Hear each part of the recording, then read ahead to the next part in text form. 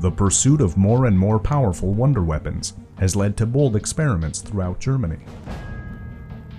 With Hitler's war well underway, scientists and engineers look for new ways to push the very limits of technology in an effort to aid German expansion.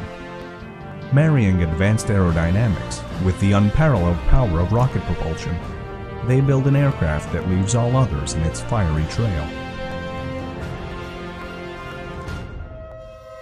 And as the Nazi regime becomes more desperate to hang on to its crumbling empire, a cunning engineer signs a deal with the devil to bring an amazing new creation to life. It is a unique and daring defensive weapon, and it lies in wait as the Allies begin to move in.